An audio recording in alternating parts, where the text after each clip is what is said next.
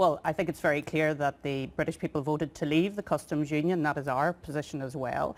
We don't believe that we have to stay in the customs union to have free flow between ourselves and the Republic of Ireland.